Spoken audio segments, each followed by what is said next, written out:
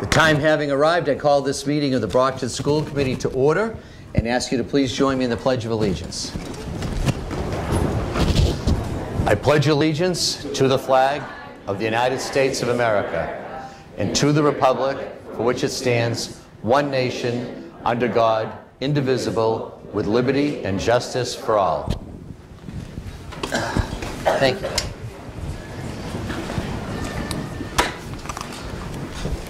Okay, it's nice to have a crowd with us tonight. We start off each school committee meeting with hearing of visitors. That's an opportunity for members of the public to come in and speak directly with the school committee and the superintendent and myself. There's a sign-in sheet prior to each meeting if you'd like to speak to us, and tonight nobody signed in. So we'll move right on to the consent agenda. Our consent agenda is a block of pretty routine business that's put together as one block of business to expedite keeping the meeting moving along. If any individual members of the school committee would like any of the items in the consent agenda to be taken out for separate discussion, we will be happy to do so. So at this time, I'll ask members of the committee if they have an agenda item that they would like taken out of the consent agenda. Mrs. Sullivan. Letter C. Letter C. Got it. Anyone else? That's it? Okay. So I'll entertain a motion on adopting the consent agenda minus item C. Motion to accept consent agenda. Second. Without item C. Without item C. Yep. Motion's been made, properly seconded. All in favor? Approved. Thank you. On item C, Mrs. Sullivan. Okay, I was just wondering, because it says 45 students are going, but it doesn't mention how many chaperones. There are 4. 4 chaperones? Because there's only 2. Yeah, there's always 4. It's Mr. Coughlin sets this trip up through my office every year. This is probably his at least 15th year doing this trip. Okay. And he always has 4 chaperones. I always provide the bus for the kids. Last year, unfortunately, it had to be canceled due to a bad weather day. But the kids usually go have a great time. So that has to be a misprint. He always brings 4 chaperones with him. All right, thank you. Okay. You're welcome. Would you like to make a motion?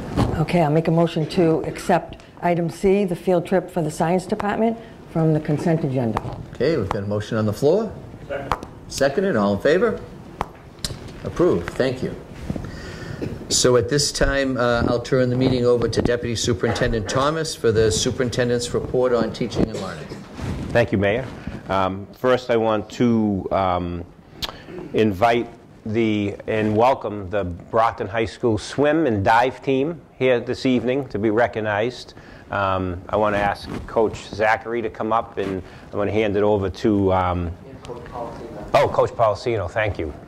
Coach Policino and Coach Zachary, come on up to the microphone, please. Welcome tonight. We want to welcome all the students from the Brockton High swim and dive team and the coaches, and I want to hand it over to Vice Chair Minicello to recognize the swim and dive team. We welcome you here tonight. Well, we wanted to congratulate the coaches and certainly the swim and dive team. You gave us a very exciting year. One thing I can just tell you, and I think all the parents, there's a lot of parents here from that were certainly supporting all of you, is this was such a special team. It was a team that really supported one another. When you guys are in the middle of a meet, I don't know if you realize this, but it doesn't matter if your teammate is coming in first or your teammate's coming in last. You guys support each other so much. It's really nice to watch. It's really special. And this year I was so happy, as I'm sure the parents were and the coaches, and you should be so proud of yourselves to basically win the Big Three. There was a very, I guess, a bit of a drought, right, with respect to us winning the Big Three. The Big Three is the competition between Durfee, which is Fall River, New Bedford, and Brockton. So coaches, how many years has it been since we did so well?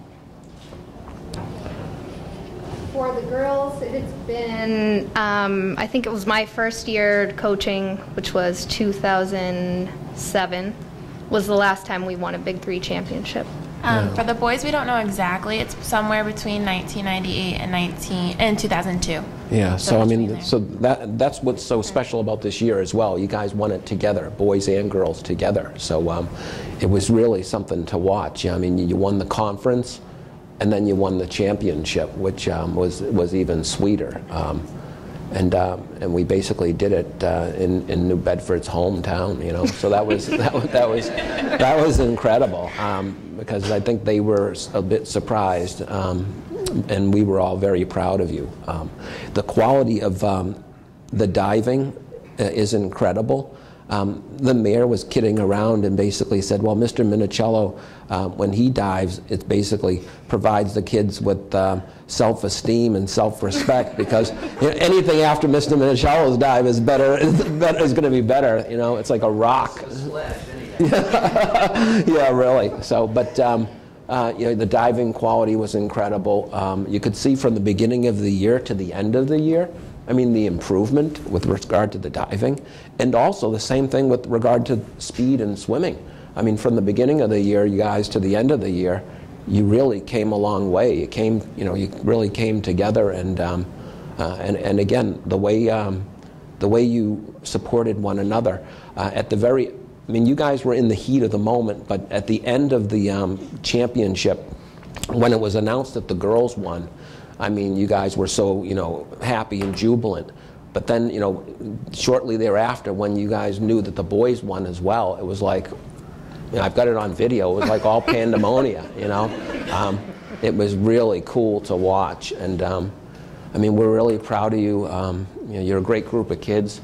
Always remember that, you know, supporting one another and improving over time really shows the character that you all possess. This was certainly a special group. I'm sure next year the group of kids that will be there will do just as well, but it was a pleasure to watch all of you this year. You guys really accomplished a great thing, so congratulations.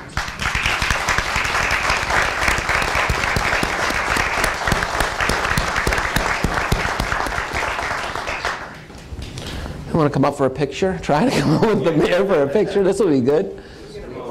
Yeah, why don't you? Okay. Yeah, why don't you, the mayor and Mr. Thomas, go up for a picture with the coaches? That'd be great. Thank you so much for recognizing us tonight. It was a long time coming, and they worked extremely hard this year. This is a great group. Many of them from before the 4 years. So thank you very much. And can you just, Coach Zachary, just talk about how some of these swimmers have progressed when they were little through the program, that, you know, in terms of, you know. So most of our swimmers have come up through our age group, Brockton Community Schools program. Raise your hand if you were in Brockton Community Schools program. So they've been here a long time. It took a long time to get here. But some of them were little. I asked them every year, when are you going to be in high school? I know I rushed some of them, but yeah. And we also have with us a legend at the high school, and that's Claire Childs, who yes.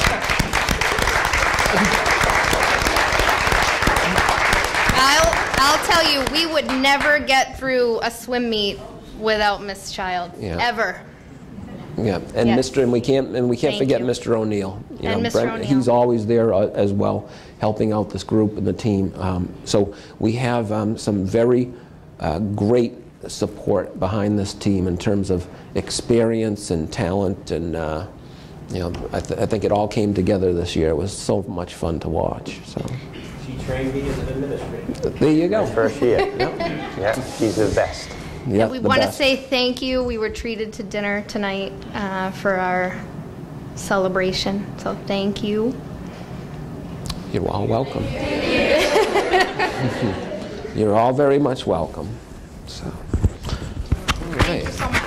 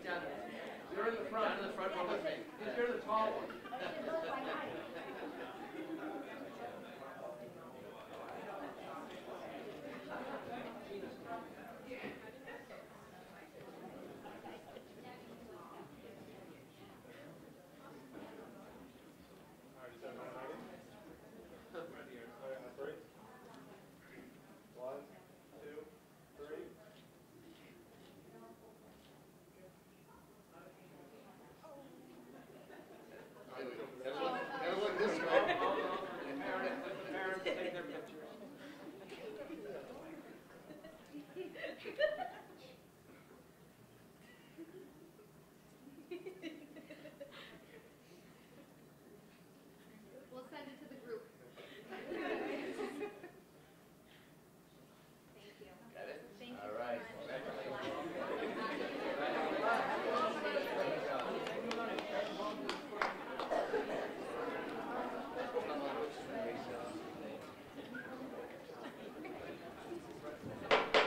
Take a quick 2-minute recess, okay? 2-minute recess.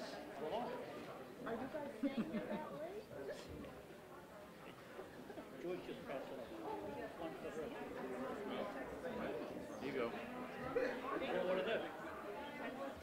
Mr. Thomas, you're still up. Next, I want to bring up the Brockton, Texas Roadhouse. I want to bring up Matt Frone and Candy Keith Fay from the Texas Roadhouse. And we want to recognize them for their ongoing support always of the Brockton Public Schools and so many of the other PTAs and parent groups that work with them so closely.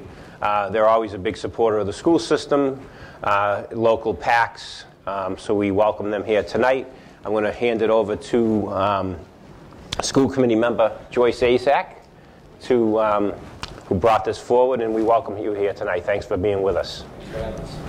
Welcome. So I thought it was about time we finally brought you guys before the school committee to acknowledge what you've been doing for some of our schools and some of our staff and teachers. I have a couple of messages that were sent to me. One of them is from Michelle Bolton, our communications director, and Jane Ferroli, our parent engagement specialist. She's also on the superintendent's Red Apple Awards, who is also in charge of the parent engagement programs. Matt and Kathy have been so generous with both programs, giving us free dinners and other gifts for teachers and parents for the schools. So thank you for always acknowledging anytime we reach out and ask for donations of some sorts, for thinking of us and helping us try to acknowledge our teachers, our parents, and the staff when we have events, and we want to thank them. Now this is near and dear to my heart, my Brookfield PTO. So I had one of the PTO members prepare a little message for you, and this is coming from our Brookfield PTO. The Brookfield PTO would like to extend our sincere appreciation for Matt and Candy at the Texas Roadhouse in Brockton. For all they do for our community, they have generously offered vouchers and coupons to celebrate every accomplishment that our students have achieved. Their support shows our students that members of our wider community recognize how hard they are working in school. They also provide the same level of support to our staff and teachers. Anytime we tell them about a staff member who has gone above and beyond for our students, they joyously share in recognizing them. We are so very grateful to have met Matt and Candy and to have such a wonderful community-minded business within our community. So I've attended fun runs, I've attended different fundraisers at the Brookfield, and you know, Texas Roadhouse has always been a #1 supporter, helping us acknowledge the students. So I just want to say thank you, and I know there are so many other schools that I wish they would take part of what you're offering. You know, bring them in for dine-in nights and things like that. So if you can just mention a few different things that you offer some of the schools, and tell us a little bit about this specific Texas Roadhouse, which is in Brockton. Thank you all. Texas Roadhouse is very community-minded. We're at the Brockton location, and the Brockton schools obviously are, one of our #1 priorities. We know that there's a shortfall in the schools, and we want to help you guys. We have school supply drives, we do backpack giveaways, but we also offer fundraising opportunities like our dine-in nights where, the Texas Roadhouse belongs to your school that night. I like to call them spirit nights. We ask our staff to dress in your school colors or your school t-shirts or whatever you have. We decorate it in the school colors. We really make it a big deal. We want you to feel like that you are the priority, that you are in our hearts. We want you to have a good time. We want you to know that, we appreciate you. We do gift card fundraising. I do a couple of funky little things that other places don't do. I have a jail and bail, so you can put your principal in jail and have them raise money throughout the community. We're just always just trying to look out. We do certificates for student recognition, teacher recognition, staff recognition. Bookmarks. Reading is so important, so we have bookmarks. And, we just want to help. That's all we want, is we want to reach out and help our community in every way possible. One thing I just want to say, I appreciate y'all inviting us here tonight. One of the big things is Candy touched on it. This is our community. Roadhouse is a big company, but we're in Brockton. This is where we will be, and we plan on being and plan on staying. So whatever we can do to help through the programs, I know Candy handed out some stuff for y'all to take a look at, but we're open-minded too. All right, something's not working, something's working. Some for the Brookfield School might not work for another one. So please go back, let everybody know that we're willing to try different things, try new things to help out the community. We're here for a reason. We want to be here. We're in Brockton. We love the city, so we want to make sure we're helping out and staying a great community partner. All right. And Are you a BHS graduate? I am. So it's wonderful that she's giving back. And I'm a Keith, so I'm born and raised in Brockton, class of 1985. And I like to just let everybody know, we're not a one and done. If the school needs us one week and they need something else next week, we're not a one and done company. We are fully invested in our community, and we just want to be here for you, okay? So if you can all reach out to your PTOs, PTAs, and see if we can somehow, this is free as far as bringing attention to our different schools to help us get some money in for different programs that they might have going on. But to reach out to Kathy and to Matt, and thank you. And I think the one thing that I really Candy. It's okay. One thing that I want to say, I know that with the parents and with everybody, fundraising becomes very overwhelming. And I think Joyce can attest to the fact, and the Brookfield PTO is, I make it easy. I really do all of the work for you. We incur the cost for the flyers. We take care of these things for you.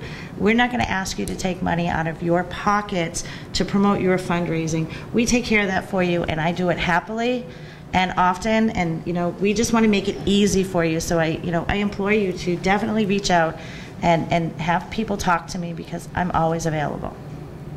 Thank you. Thank you. Thank you so much for having us. Thank you. Oh, you've got the sliders. Pork sliders. We have a certificate for you. Yep, and they also have some pork sliders that they brought in. Oh, I'm good. Oh, no, I can. Oh, my back's killing me. My back. Okay, we'll put you guys in the middle. So we have a certificate of recognition for the Roadhouse from both the city and the school department. And it reads, Certificate of Recognition to the Texas Roadhouse Brockton, and thanks for the generous support of managing partner Matt Frome and store marketer Candy Keith Fay, community partners who routinely go above and beyond to support the Brockton Public Schools staff, students, and family. And this is co-signed both by Superintendent Smith and myself. And it's a pleasure to present this to you. Thank you very much. All right, there you go.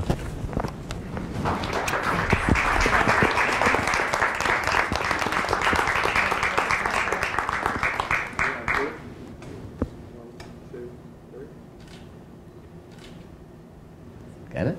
All right. Thank you very much. Thank you, guys. Thank you.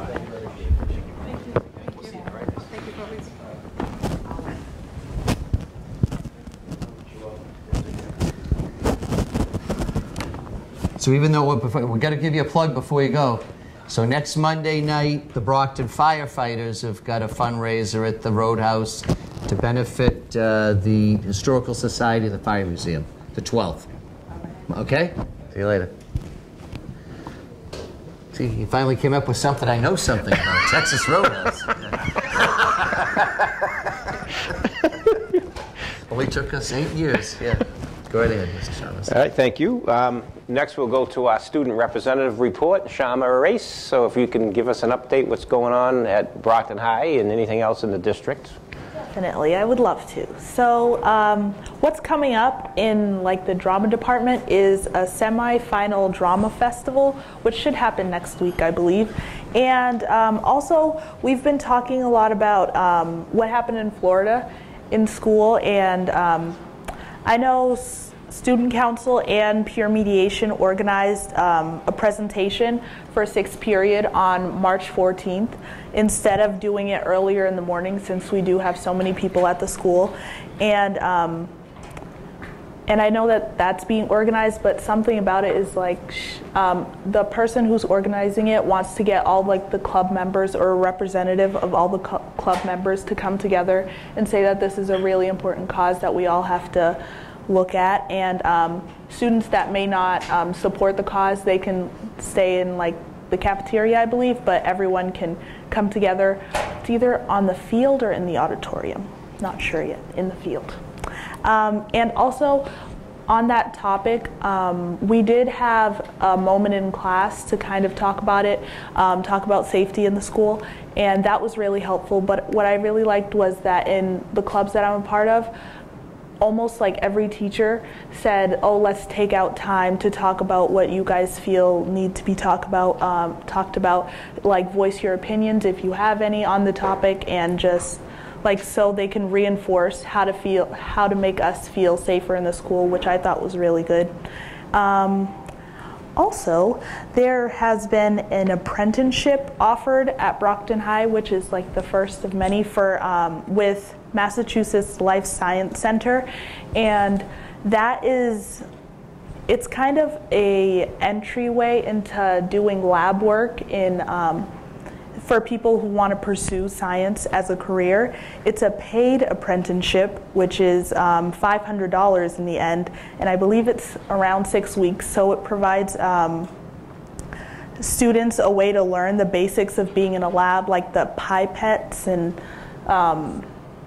the swabs with the bacteria and all the fun stuff in the brand new science lab, which is fun. And it can also open doors for you to get a summer internship at probably in Cambridge. They have different locations, but with Massachusetts Life Science Center, which pays around like $3,000.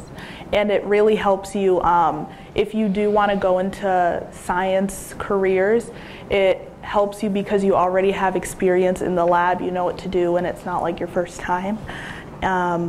Also, March 19th is when summer tryouts are going to begin, so excited for that. And I'm pretty sure, oh, spring, not summer. My head's all the way. I know. And on the topic of sports, boys basketball team semifinals happening right now, or in a couple minutes. So excited for that. Basically. Yeah. Yep. That's all. That's it? Yep. Thank you. You're welcome. Thanks so much. Next, I want to bring up for our first presentation, I want to bring up the coordinator of the Adult Learning Center, Kathy Quinn. She'll come up and she'll introduce her team. The executive team had the pleasure of visiting the Adult Learning Center last week to see the wonderful things that are going on there. I also want to commend the city, the mayor, the school committee for the continued support of the Adult Learning Center. That's something that's always been important to Brockton, for the community. And we visited I think it was last Wednesday, and it was great walking around and introducing, meeting the students, meeting the teachers, and some really great things going on there. So I invite everybody, when you get an opportunity, to take a moment to go over to the Adult Learning Center and visit. So Kathy, we'll hand it over to you, and then we'll get out of your way so you can make your presentation. Thank you. Good evening, everyone. I'm Kathy Quinn, and I'm the coordinator of the Adult Learning Center. I'm here with Noreen Giugio, who's the assistant coordinator, and Kelly Young, who is our technology coordinator. So we can say thank you very much to Kelly for putting this presentation together for us tonight. So we appreciate the opportunity to be here. I'd like to begin by acknowledging the support that Mayor Carpenter, Superintendent Smith, Assistant Superintendent Thomas, the school committee, and Claire Childs tonight, who is the chairperson of our advisory board, is here to provide us with support. As I look around, I know that many of you have attended our award ceremonies and shaken the hands of our excited graduates and listened to their stories of survival and success. Your presence demonstrates the understanding that hard work and commitment are necessary to graduate while working full-time, attending school, raising a family, etc. I would like to recognize the Brockton Public Schools executive team who came to visit us last week. Their support has been key as the Adult Learning Center has grown to become one of the largest and most well-respected providers of adult education in the state of Massachusetts. Our plan tonight is to give you a quick overview of the Adult Learning Center and help you understand the educational value, the economic value, and the social value that we bring to the community. Since 1972, the center's provided adult education to those who want a GED or a HiSET, as well as those who want to improve their English language skills. Over the years, we've expanded our classes to include citizenship, pre-K classes, family learning classes, English for employment, certificate programs such as OSHA, ServSafe, and CPR, and also distance learning. And I'm going to take a moment to just explain this chart to you. Last week, when the executive team was there, we presented this to them, and they said it gave them a really good feeling for what we do at the Learning Center, and they suggested we go over it quickly with you tonight. So it's basically a flow chart of from when a student starts at the center, which is down at the very bottom, to when they graduate and go on to college or training programs. So students essentially come into the program, acquire about the services, and they're given a date for an assessment. Then they take a placement test, and then they are put on our waiting list. When an opening arises, they're placed in class, and then they go to one of two pathways. They either go to our ESOL pathway, which is on the left, and those would be students who want to improve their English language skill. After they take the initial placement test, they're placed in either a beginning, an intermediate, or an advanced ESOL class. If they come to us with a high school equivalency degree from their own country, then they would leave our program and go on to community college or a certificate program.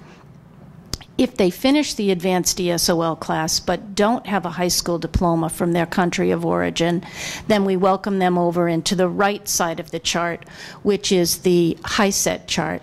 And again, they would come in and be placed at either a beginning, a pre-HiSET, or a HiSET level. Once they achieve their high school equivalency degree, they would then go on to community college, further employment, or training or certificate programs. Right now, we have about 474 students at the Learning Center. They come in the morning and in the evening. Among the population we serve, the reputation of the Adult Learning Center is such that we have a waiting list of over 700 students at the moment. So we are extremely fortunate to have 29 highly qualified teachers who work at the Learning Center. We have 6 full-time, 1 half-time, and 22 hourly teachers. They're all licensed by the Department of Education, and many have advanced degrees in their discipline. Several of our hourly teachers are full-time Brockton Public Schools teachers during the day who choose to work with us 2 nights a week. We have former principals and department heads from Brockton who have decided to join our team as well.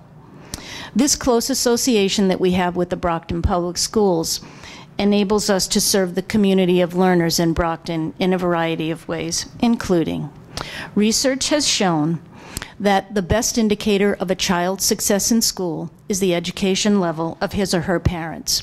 We teach the parents of over 700 Brockton Public Schools students, and you know when you teach a parent, you teach a child.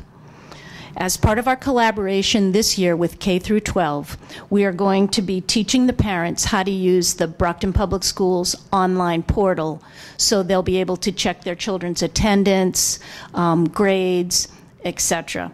And our hope in doing this is that they'll become more involved in their children's education, and they'll also increase their digital literacy skills, which we know are essential if they're going to go on to college, or even if you're going to apply for a job nowadays. It's all done online.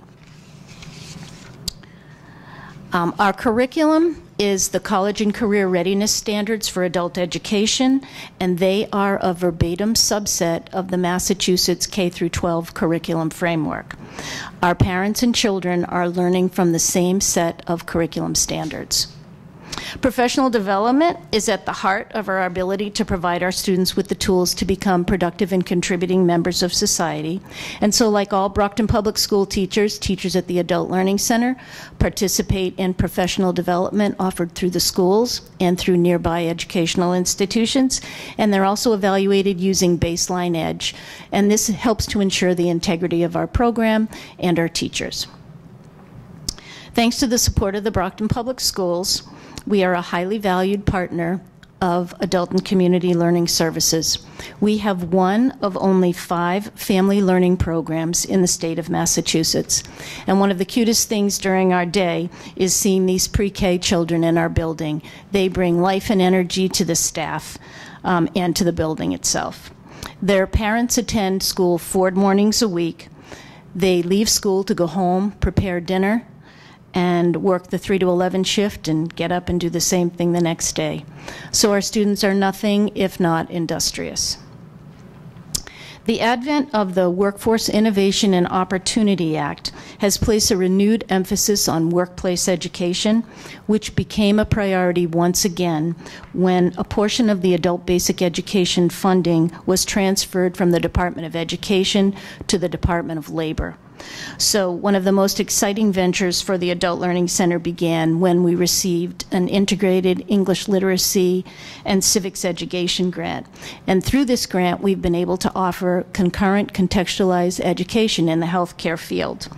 We've partnered with local businesses, including Associated Home Care, the Academy for Healthcare Training, Bay Point Nursing Home, Brockton Area Workforce Investment Board, and our One Stop Career Center. 27 unemployed or underemployed students at the center became certified home health aides and are now gainfully employed.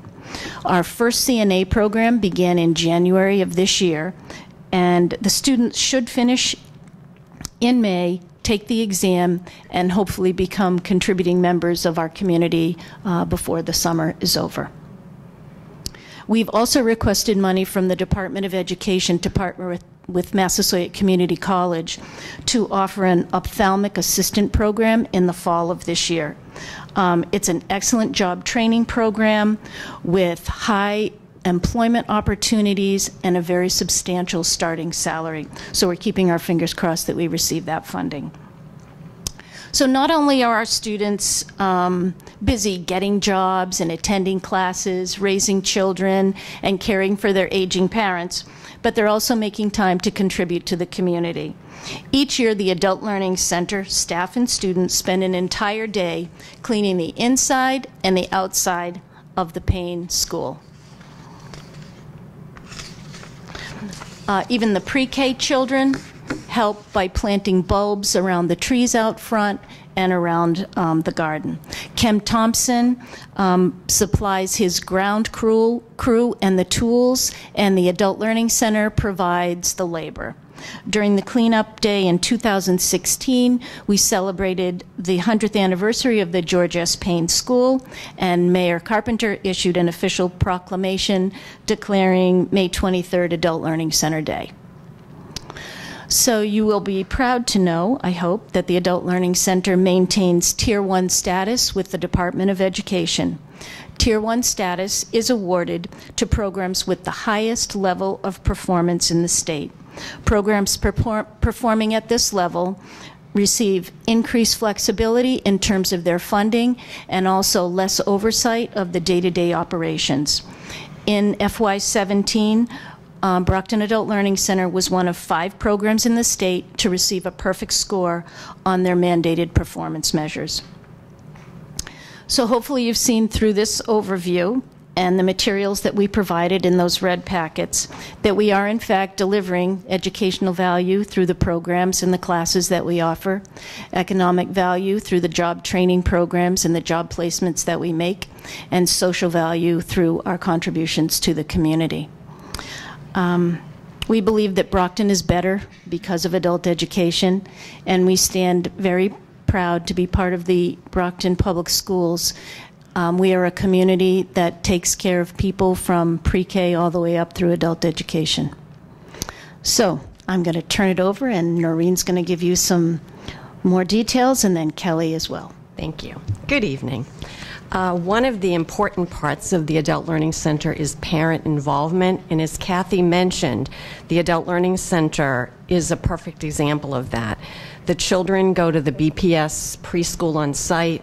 There is a BPS pre-K curriculum and teacher, and the parents have their regular academic classes, but we also participate in parent and child activities together at least 2 or 3 times a month. In addition, we have other programs that the parents use. We partner with the Raising a Reader program, where the parents bring home book bags every week with age-appropriate books, share those with the preschool children and the rest of the family. We also are very lucky to work with the CFCE, the Coordinated Family and Community Engagement Joni Blocks program. She gives us wonderful additional programs. For example, she provides STEM workshops for our families and children. She facilitated a field trip to the Easton Children's Museum and provided workshops this month on understanding your child's behavior. The Head Start that these 3- and 4-year-olds get has had very positive outcomes. A couple of examples of that is, I like to think of the family learning program almost like the legacy school, like Milton Academy or BB&N, because I have parents that come to me when they're pregnant, and my waiting list has pregnant women on it and women with 1-year-olds that want to be on the list because when their child turns 3, they want to be in that program. I anecdotally ran into one of my preschool children who's now in 5th grade at the Plouffe across the street, and she said, "Miss Noreen, you know who's in my class?" And she ran through all these kids in the TAG program with her that were our children. So we're really happy about that. In addition to the family learning program, we also have a family connections class, and that's for parents of school-age children. So the children aren't on site, but they have a regular academic program, but we also try to supplement role-playing parent conferences, how to read the newsletters, what does that form mean that you got home that you're not really sure what it means. So we want to make sure that they have that support. We also have a terrific volunteer program. The volunteer program has been in place for over 30 years at the Adult Learning Center. Statewide, most adult programs have volunteers that stay for 1 or 2 years. We have volunteers that have been with us for 20 years, most people 5, 6, 7 years. They supplement and enhance the classroom learning and do one-to-one tutoring, or also work as classroom assistants. Some are retired teachers who bring years of expertise and experience to our students. Some come from the business world and bring their expertise to our students and contribute their insights, their experience. We also have a great new program that we're really happy about. It's an exciting new program that was initiated just this past school year. It's the Ambassador Program. We're all aware of how overwhelming it is to come to orientations or come in to register for class. We're dedicated to making all of our students feel welcome, and in order to achieve that, we started this Ambassador Program. We have a group of students who volunteer their services to translate and to welcome new students. We have ambassadors from all major language groups, and these ambassadors volunteer their time to make students feel comfortable. We have students that come in the morning and the evening to help, and this program has been a real success. And these students are so eager to help others and share their experience and certainly make the process of coming in more welcoming. Civic education is an important part of the Adult Learning Center's mission. We have citizenship classes in the mornings and in the evenings, in the fall and in the spring. Students prepare for their citizenship exam, for their interviews, and the teacher helps them fill out the application for citizenship. And we also encourage our students to be involved in the political process. We set up computers at election time so they can check their polling places so they know where to vote. We help students register to vote. We empower students to become very active in civic affairs, and the students make calls to legislators when the funding for adult ed seems in jeopardy, or funding for their children. I'm sure some people here have probably gotten floods of phone calls from our students. Advising and support services are provided as well. We're trying to help students navigate the systems they need to navigate to be successful. So we have educational counseling, advice for colleges in the area, programs, costs. We bring in speakers from Massasoit Community College, Bristol Community College. For a number of years, we bring students to a program called College for a Day, where they can go to a community college, go to attend classes, and then find out what programs are available for them. As Kathy mentioned, if we have a student, we have a number of students, they were lawyers, doctors, architects, nurses in their own country. They're here for English proficiency, but they have credentials that aren't translated. We help them translate those credentials so that they can go on to do what they're destined to do. We also provide community agency referrals in terms of housing, immigration, legal services. It really isn't enough for a student to just get a high set or a GED or become fluent in a language. The goal of our advisor group is to assist the students to transition to employment, to transition to job training, or transition to secondary education. We also have a lot of community involvement. We have a full range of services. Our adult learners benefit from programs and speakers that come to the Adult Learning Center. The fire department comes and does fire safety for the preschool. They also speak to the adults about fire safety, carbon monoxide, where you put we have the safety routes for your way out of your home in case of a fire. The police department has sent officers to speak about traffic and driving safety, how to become aware of signs of gang involvement or drug involvement in your children. We have representatives come from Wingate at Silver Lake and Associated Home Care to talk about careers in health care. And health, personal health, is an issue for our adults. So we have speakers come in, for example, to speak on mental health, depression, domestic violence, heart health, prostate cancer, diabetes. We have Walgreens comes and gives free flu shots. We also have had blood pressure screenings. We give nutrition workshops in conjunction with UMass Extension, and we have a very strong partnership with the Justice Center of Southeastern Massachusetts, who gives us immigration workshops and updates, which really are vital to our community. We also have connections with DTA, the Mass Commission for the Blind, Mass Rehab, Creolis Unidas, the Parent Information Center, Good Samaritan Hospital. We have a class that's been going on for years at the Career Center, at the Career Works, where we have an English for Employment class that helps students get jobs and write resumes. And these partnerships really add to the academic program, because not only do we want our students to grow academically, we want them to reach their full potential as a family member, a productive worker, as a citizen. So Kelly's going to speak to some of the programs. Let's switch. Thank you. Good evening. I'm Kelly Young. I teach English to speakers of other languages at the Adult Learning Center, and I split shifts, so I teach in the morning and in the evening, and that gives me a little flexibility. So I end up teaching certificate courses. The Department of Elementary and Secondary Education is really big on stackable certificates, because Kathy talked about WIOA, but a big part of creating a workforce is credentialing that workforce. So we try to get our students as many credentials and resume boosters as possible. These students have completed the OSHA 10-hour general industry, and we collaborated with another department in BPS to offer this at no cost to our students.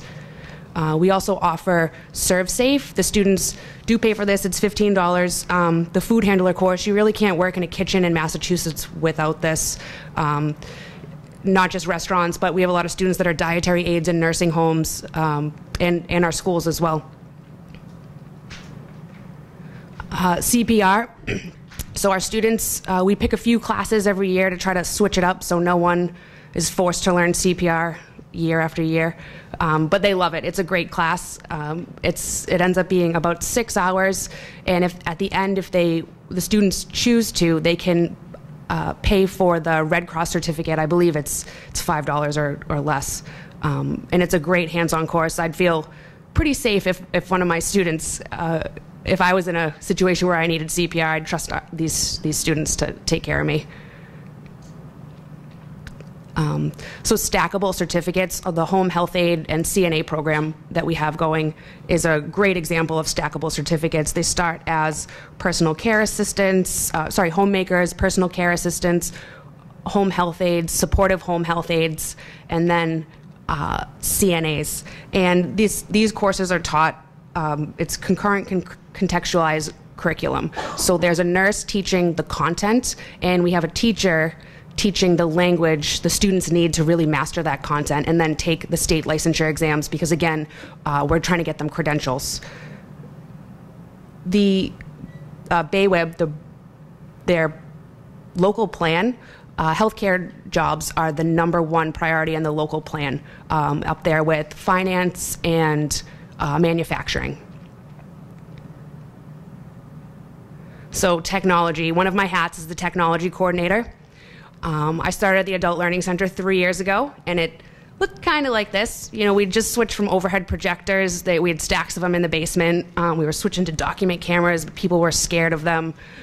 So we had a lot of professional development on that, and now the teachers and students can't get enough. This is Al. This is one of our 25-year veteran volunteers, and he's fantastic.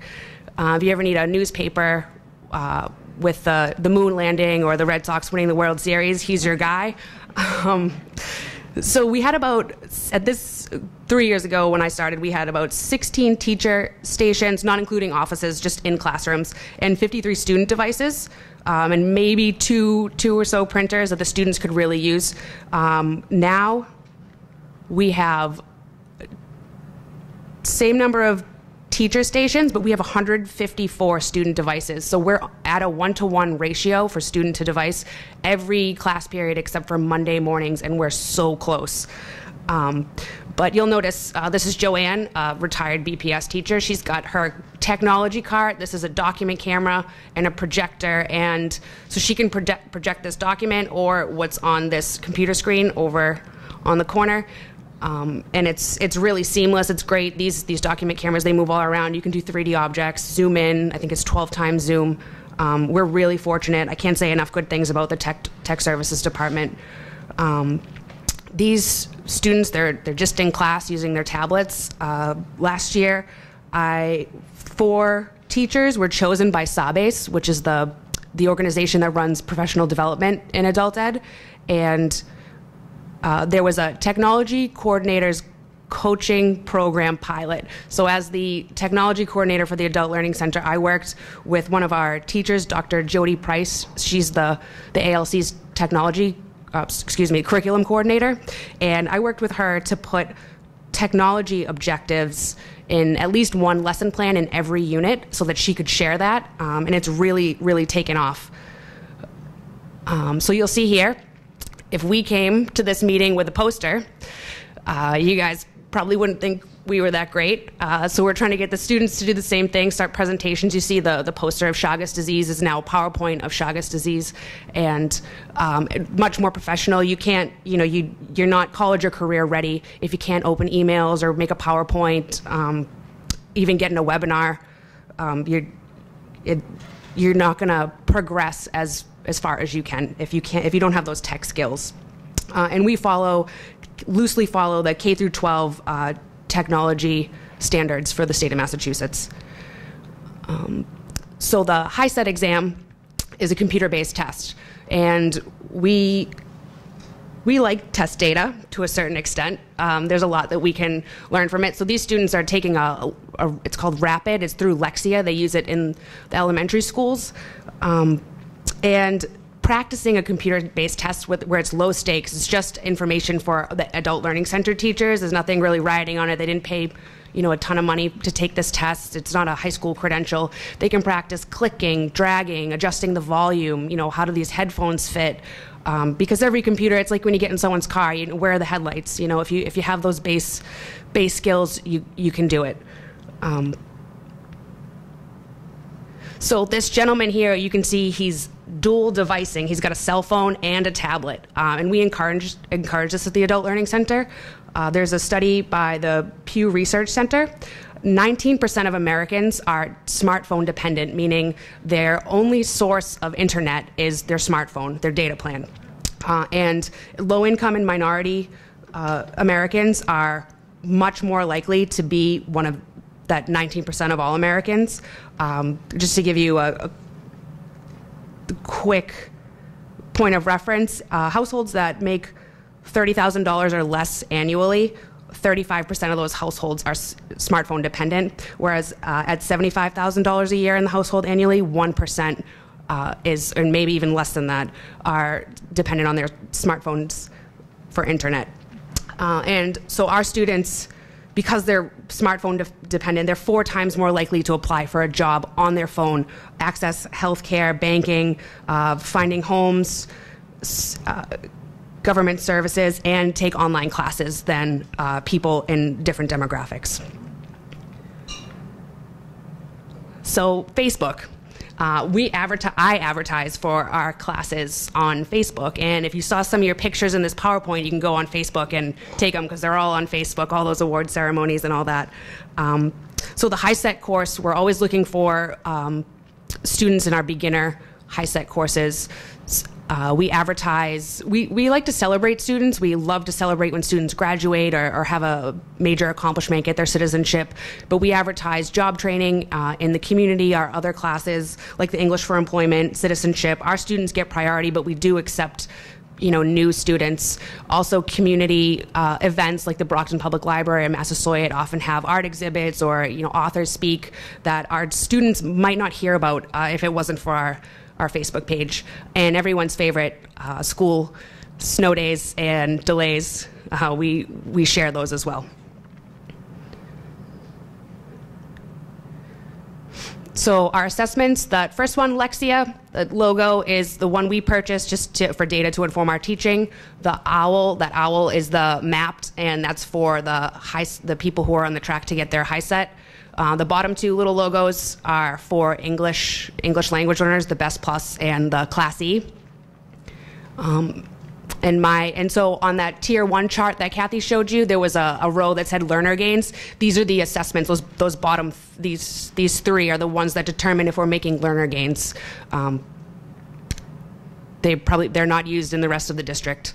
Just want you to be familiar with them. And then we have our entrance assessment. So this page is a bunch of numbers, but what it shows is we have a long waiting list.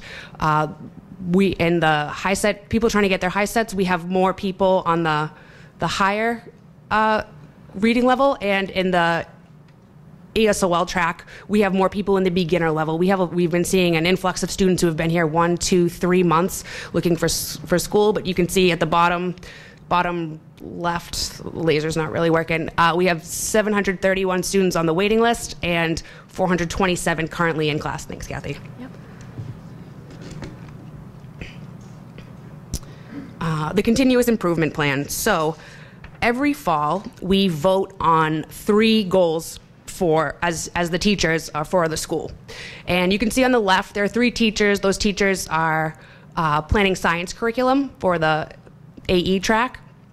And then you see to the right, there's 2 teachers and some daffodils and tablets, and that's to represent the shift. There's been a shift. We were focusing on curriculum, and now our curriculum is really strong. It's used as examples throughout the state, and we're looking into technology. The teachers are really comfortable with the curriculum, and we're trying to supplement it with all this technology that I have going on at the staff meetings. So on the right, you see Barbara and Denise hopefully putting some technology into their lesson plans that are already really strong as it is. So the teachers this year, we voted on programs and applications that can be used in the class. For example, the Google Suite, Kahoot, Quizlet, Poll Everywhere, Socrative, and those would be like for quizzing, making quizzes more like a game, vocabulary, word bubbles, that sort of thing. Using the tablets. We all have these new tablets with Windows 10, and there's a bit of a learning curve going from the different versions of Windows. And then Visions, which tech services did a great PD for us. It's to monitor your class. So if I have a teacher laptop and you all have laptops or desktops, I can see what you're doing. If you're making a mistake, I can take control of the mouse and show you where to point without running around the class and bending over. It's great software. We're really fortunate that BPS shared it with us. Next steps. On the left, we have Stephen and Alfredo doing a FAFSA workshop with one of our ESOL classes. And because if you've ever filled out a FAFSA, it's tough if English is your first language. So Noreen spoke about advising, so I won't go too deep into it, but that's a big piece of it. How do you get up that riser, step to step, but where the Adult Learning Center is sort of the riser and the steps. And we encourage our students to go to transitions. There's a year free tuition at Massasoit Community College if you apply through the transitions program, and then you're accepted into their courses. They're 4 credit unless you take the AccuPlacer and you place into remedial, but it's a great way for our students to get a taste of college and get some credits without breaking the bank. And on the right, we have Ruth. She graduated with her associates in nursing. She's an RN, and we're very proud of her. Okay, so this video, I'm sure you've loved the pictures, but it doesn't do us justice. So we've been taking clips and wrote a script, and we have a short video, and after it, it's how to like us on Facebook. So please do that and stay up to date. So a friend of the Adult Learning Center edited our clip, and this is our little plug. Our students come from Brockton and surrounding communities. At the Adult Learning Center, students learn, question, collaborate, research, and succeed. They become active lifelong learners who meet their personal, educational, and career goals. Education enables our students to determine their own future and to take an active role in shaping their community. For 45 years, the Brockton Adult Learning Center has offered a nurturing learning environment that is respectful of students' cultural identity and responsive to the changing needs of our students and community. Our programs provide vocational training and career information, as well as assistance in helping adult learners transition to employment, job training, and post-secondary education. Our staff, advisors, and volunteers help each student reach his or her potential. The Adult Learning Center, 45 years of service to Brockton's community, building a better Brockton. That's it.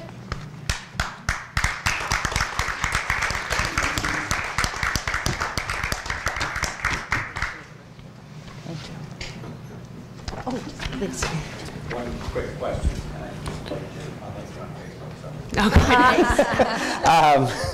I did want to know, what was the difference between the GED and the HiSET? That's a really good question. Years ago, it was called a GED, and then we think it had something to do with funding. Pearson came out with the HiSET, and everybody switched to the HiSET, and now the GED is back in fashion. So now students have an opportunity to take the GED or the HiSET. Is there really a difference? Is there a difference in the two of them? Do you want one over the other? Does it matter? Well, it doesn't matter. They're both recognized, but on the GED, there are some short answers, and there's a little bit more dragging and dropping with the computer than there is on the HiSET. So right now, we've been doing the HiSET for the past 5 or 6 years, and all of our books are geared to that. In the next couple of years, we'll start getting GED books as well so that our students can take their pick. Okay. Thank you. You're welcome. Yes. Well, we have over. That's a. So it depends on which class a student tests into. If they test into a beginning ESOL class, it could be up to 2 years. If they test into a high set class, they'll probably be in within 6 months.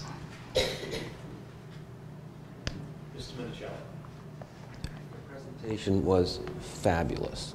Thank you. Fabulous. Just listening to all three of you, you can tell how much you're committed and you're basically a part of that community. I know I was over there at a couple of the graduations with Mr. Sullivan, and you know, the family environment, especially at graduation time, is really special. And to see the joy and, you know, for the achievement that the graduates are experiencing and their families so excited for them is really beautiful at the end of the year. But you're doing wonderful work over there. I just want to let you know that. It's a true credit to the community. I know the mayor certainly supports you. Understand that, you know, even though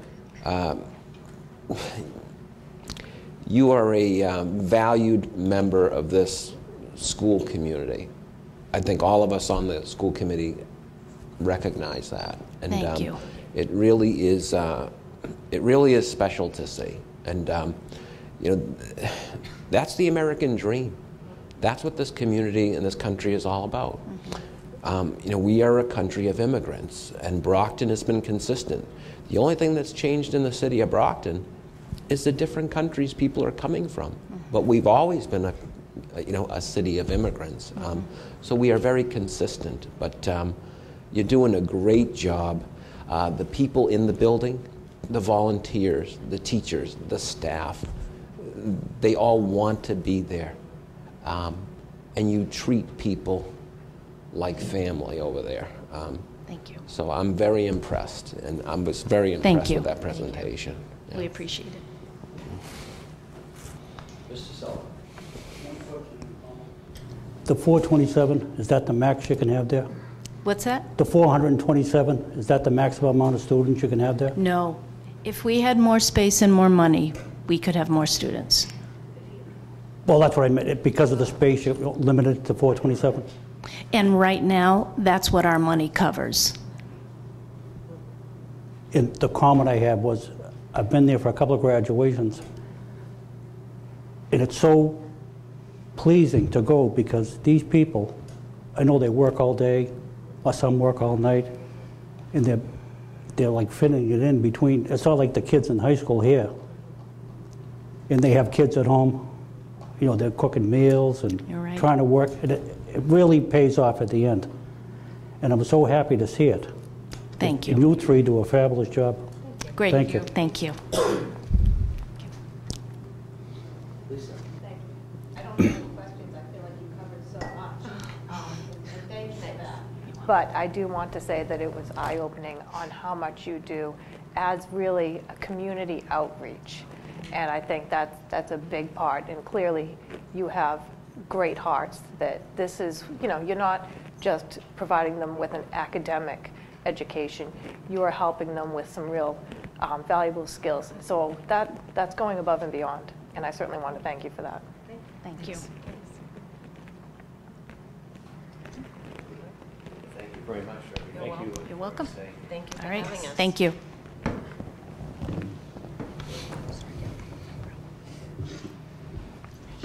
Okay, next I want to bring up Lieutenant Donald Mills for our safety and security training. I just want to, before Lieutenant Mills starts, I want to go back in time a bit and go over some of the things that have been done in the school district over the years for safety and security. I think in light of obviously the horrific shooting, another school shooting in Parkland, Florida, Brockton has always been above the curve, and I want to also, and the mayor and Mr. Minicello can chime in because they were on the school committee at the time when Lieutenant Mills was brought over, and I know a lot of hard work was done between the school committee and the city council at the time to add a lieutenant to the Brockton Police Department staff. Before that, the person who was in my position was actually running the school police, which was not the best way to run a school police department with fully trained officers who are armed. And so I wasn't the best person to be running the police department. So I know Mayor Carpenter and Mr. Minicello were a big part of that. Back in 2010, Lieutenant Mills was brought over to command school police. Followed by that, in 2011, we received the REMS grant, Emergency Management Grant, which was $300,000, which helped with a lot of our training, the emergency charts, the GO kits. And then in 2013, Lieutenant Mills and I worked very closely with Michelle Streetmeyer at the Brockton Police Department, and we were able to get the $500,000 COPS grant, which really did a lot for the system as far as door locks, lighting, the fob system that we have in the, we're able to get away with a lot of keys. Now teachers and staff have to fob their way in and out of buildings like I do with IDs. We added a lot of cameras, exterior lighting.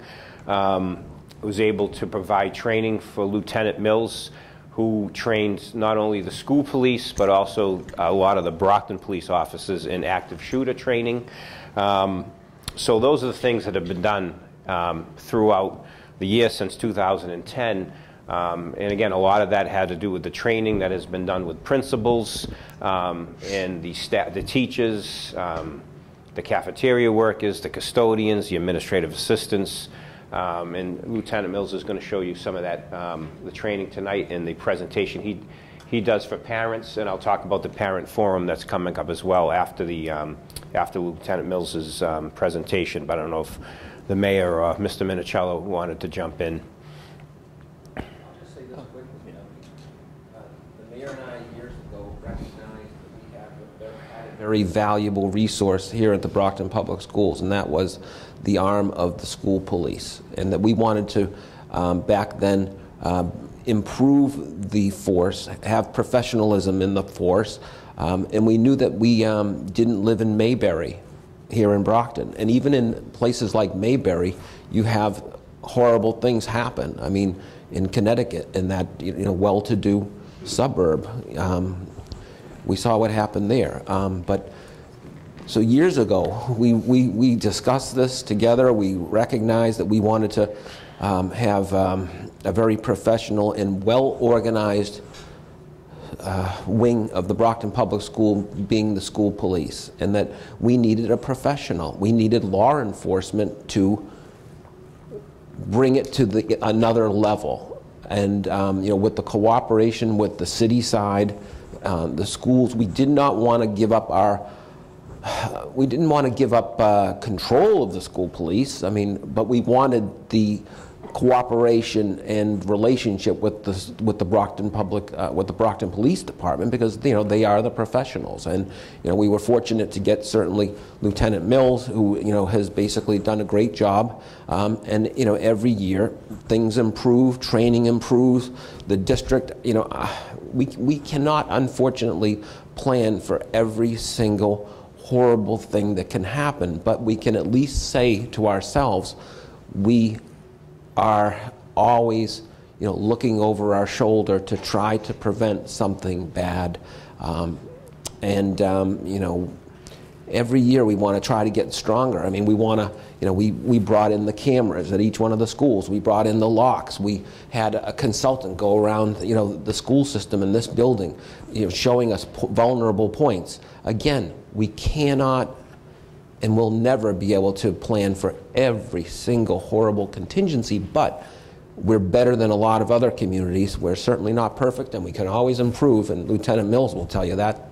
Times change, methods improve, but we need to keep our kids safe, and if we can't keep our kids safe, then what the hell are we all doing here?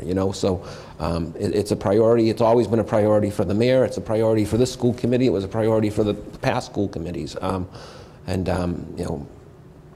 we have to do what we can do in this crazy world, So I'm thankful that we have a professional like Donnie Mills, and we just pray to God that our kids are going to be safe and our staff is going to be safe. Yeah. So I think it was just a little over 8 years ago, right before I went on the school committee for the first time, we had a shooting incident on the steps of the gym here at the high school.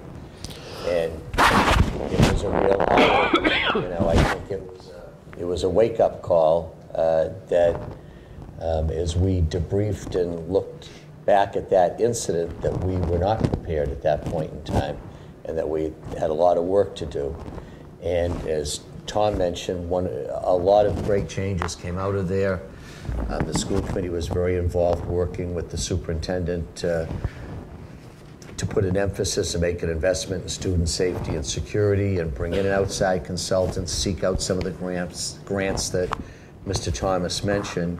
And the reorganization of the school police was a big part of that. And this model that we have now of having a Brockton police supervisor, in this case Lieutenant Mills, at running the school police, it's significantly increased the level of professionalism and training, and it's worked out really well. I think as I just, in the wake of Parkland, listened to some of the families here in the city, we've got a really tough budget coming up this year, and it's going to be, even tougher than last year, I think. But in light of that, I still think we're going to have to consider some investments around student safety. I don't think there's a parent of our 17,000 some odd children who doesn't think that student safety should be our #1 priority. So, I think we're going to have to look at keeping our school police force fully staffed and maybe considering whether it's even should be staffed at a higher level. Yep. Oh, that's me? That was annoying the heck out of me. I was wondering who was doing that. See, I'm even capable of annoying myself. That's much better. Yeah. So, in the wake of Parkland, we look at school police staffing, but I think, and we're going to have to look at, our staffing of adjustment counselors and what we do in terms of intervention and early intervention and mental health services. And, we're really going to have to take a hard look at some of these things and figure out how we're going to pay for them, but we have to look at them. But I think that we went from 8 years ago being a school district that was behind the curve to now in recent years other school districts come here to see what we're doing. I don't think there's a square inch of this high school campus that's not under video surveillance. We're the only community in Massachusetts that has a fully sworn, fully armed professional police department under the school system on the school grounds. Not school resource officers, but an actual school police force. We've integrated school resource officers. We've recently added back a 4th school resource officer. We've been running with 3 for several years now, Lieutenant Mills, and in the wake of Parkland, the chief made the commitment to increase it back to the 4 that we used to have years ago. So, we're going to all work together in determining where we can improve, So, looking forward to Lieutenant Mills' presentation. We'll get out of the way. Thank you. Mr. Mayor, Mr. Thomas, school committee, thank you for having me, and thank you for the kind words. Following those kind words, I feel like I have to say, I hope everyone realizes that any of the improvements that have taken place over the past 8 years most certainly would not have been possible if it wasn't for the cooperation of the school committee, the Brockton Public School staff, and obviously my staff working together. This is certainly not something that we can just drop a bunch of policemen in and think it's all going to be better. It's definitely a team approach, something that has to be tackled and addressed by every member of the school community, from the top administrators right down to the new students coming into a new school. Everyone has to take place. That being said, thank you again for having me. This is the parent forum. It is very quick. It is designed not to be lengthy. I am not in the field of education, but I'm taught to do these. We want to be direct and to the point and not lose anyone in the form of death to PowerPoint. That being said, we'll roll forward. This is designed to talk about critical incidents, intruder protocols, and lockdowns inside public schools. Okay, we have to believe that reality. As Mr. Minicello said, this is happening everywhere. It's happening in cities. It's happening in rural communities. We are not exempt. We need to understand it most certainly could happen here. There's a large number, it's 18,000 something, I believe we're up to now, students in the school district, and they're all dependent on the professionals, the teachers in these buildings for guidance and protection. Parents drop them off here and assume their child is going to be safe for the day. Whether they're a senior getting ready to fill out college applications and decide which one they're going to go to, or they're entering school for the first time as a kindergarten student. But it's not really new to it's not really new to public safety, is it? How did the fire department address this years and years and years ago? Fire drills. No one panics at a fire drill anymore, right? They're commonplace, they're necessary, they're free from fear, and they occur all the time. The fire service has been extremely successful. There hasn't been a student that died in a fire in school since the 50s. I believe it was 1958. It was a Catholic school in Chicago. And again, if the fire alarm went off right now, no one in this room would panic, and we'd all know what to do. That's what we need to do in the form of safety drills. We have to understand there's a mindset. We have to train. We have to train ourselves, our educators, our professionals in the building, and our students, and understand that these have to be taken seriously. It's not, let's do something for a drill. We have to train in the event of a real-world event. An example I just recently gave was during a fire drill, no one ever sees one floor of the school evacuate and just say, okay, we'll simulate the other students would have evacuated. No, during a fire drill, the whole school evacuates in an orderly fashion. All the steps are made by the staff members that work there, and it's inspected by the fire department. That is something we have to get into the habit with these. Unfortunately, they're happening all over the world, and they happen quite a bit. They don't make necessarily the news the way Parkland did, because they're just not, you know, they're small numbers. They're not quite so large. Drills. The school is performing these drills. We have to understand why we're drilling. There's several things we want to look at: the school's procedures, the practices of our employees, the hardware in our building, and I'm talking about our doors, the walls, just the structure and the individual readiness. You know, every single educator in the building that's charged with students in their custody for a period of time has to have an individual readiness. Okay, it's probably the most valuable thing we have, is the individuals that work here, more valuable than the cameras and the locks.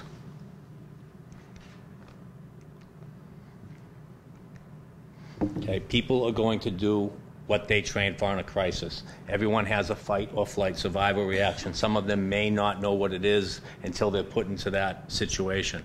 I would like to hope that no one ever has to be put in that situation and find out, but the truth of the matter is, as was already said, we cannot plan for everything. We do not have crystal balls, and we cannot predict the future.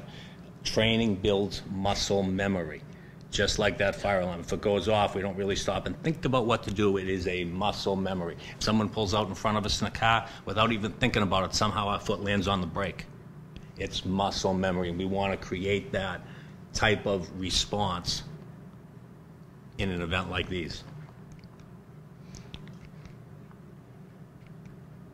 Okay, understand that we are only covering a baseline plan. We cannot prepare for every single incident or even fathom every single incident. If, you know, this was really brought apart by the shooting that took place 3 weeks ago tomorrow. But they've been happening forever. The most one that has really struck a nerve, that started basically a reform of how schools respond to these, was 1999 Columbine. And look at all the ones that have happened since then. And there was some before then. They just didn't receive the attention. These have to be baseline plans. They have to be loose. They have to be flexible. We can what-if stuff to death. There's a think on your feet clause. And, you know, I'll address really the think in a slide or two. Terminology. When we put this in place a few years ago for us, we sat down, Mr. Thomas and I and a couple other people, and we said, you know, in the event of a crisis, It is certainly not the time to go to a flip chart at the front of the room and start flipping forward and go, okay, what are we supposed to do now? We wanted to keep it simple. We wanted to keep it streamlined. And we felt we could deal with that in basically 2 responses, a lockdown and a stay in place. And I really have to emphasize here that lockdowns for, basically weapon-related violence or intruders in the building, people that don't belong, or people that do belong that have created a violent act. You often hear on the radio or the television how a jewelry store was robbed and the elementary school 3 blocks away was put in lockdown. I certainly hope that wasn't the case and caused any type of panic for those poor parents or those poor children. That was, I'd like to think the news editor just changed it because they knew everybody knows what a lockdown is and maybe not what a stay-in-place or a shelter-in-place is. A stay-in-place or a shelter-in-place, we just want to stop movement in the building. Keep in mind, your buildings are secure now. All the exterior doors are locked, right? People have to be buzzed in. No one can enter the building freely. But say there was something like that. Say, people that I work with were pursuing somebody in the neighborhood of a school. We might ask that school to go and stay in place. We just want to stop movement in the building. The doors may be locked, but we know if kids aren't moving around, they won't be enticed to open the door for an adult because they appear at the window when, in fact, that's the adult we're looking for.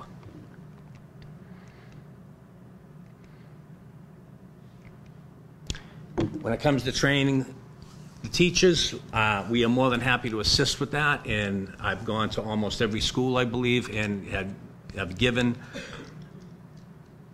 presentations. They've been invited to join us during the winter recess and spring recess was when we do our active shooter training, the police department. When it comes to the students, it's after these drills is the perfect time where the teachers should take some time to teach the kids that they have. They're the perfect at age-appropriate instruction, whether they're small children or high school children. Okay, the whys are not necessarily, always necessary. I understand we live in an information age and everybody thinks they have the right to know everything, but, sometimes parents and adults just have to say because I said so. And, we'll explain it to you the best we can when that time is appropriate. Think fire drills. It's not hard to no one looks for a lot of explanation there anymore, right? Commonplace, necessary, they're fear-free. They happen all the time. Lockdowns. If there is an intruder in the building, this is the Department of Homeland Security big thing. Run, hide, fight. I think they followed the KISS acronym, keep it simple, stupid. Okay? If there is an intruder in your building that doesn't belong, or weapon-related violence, because let's face it, many times the people that commit these acts, they did belong in the building. They just lost it for a minute and decided to do something atrocious. Run, hide, fight. Think. What I stress to all the educators here is just like us and every other human being, what are we capable of doing? We're capable of processing information rather quickly and making the most reasonable and prudent decision we can at the time based on that information. If you hear some violence, some gunfire, and it's down the hall, what's the right thing to do? There's a side door right there, and we hear, there's a door to our left, and we hear the noise coming from the right. It's time to get out. Big thing is think. Think, think, think. During a stay in place, we just want to stop movement. We're asking our educators to look and listen, take kids from the hallway, even if they don't belong to them, and adopt them for the time being. Lock your door. Update your attendance because we might need to know where students are depending on how this emergency goes, and keep teaching. Keep the kids calm. Explain to them that, there's a problem outside the building. That's why stay-in-place is in. Sometimes a stay-in-place would be appropriate in the building, especially in, say, the elementary school age. Imagine, if you would, that there is an adult visiting with the principal, a parent, and unfortunately that parent goes into cardiac arrest and EMS has to be called. Stay in place is a great thing to be called because now we know no students are going to move around, and no one probably wants to have a small child see that EMS come in and have to put this person on a backboard and get them out to the hospital. And then once the person is on their way with fire and EMS, they can clear the stay in place and everything goes back to normal. Even the teachers themselves don't need to know at the moment why their building's been put in stay in place.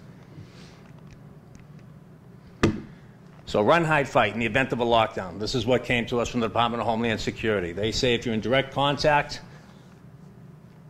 have a clean escape plan, get out. If you're not in direct contact and you hide and you're able to secure your area, that might be your choice. And as a last resort, because let's face it, folks, this is a threat inside the building and it has to start somewhere. What if it starts in the room you're in? As a last resort, and you can't run, your life is in danger, you fight. I mean, I hate to say it, but these students and the paid staff, none of them gave up their rights to liberty because they entered the school. You know, these things happen.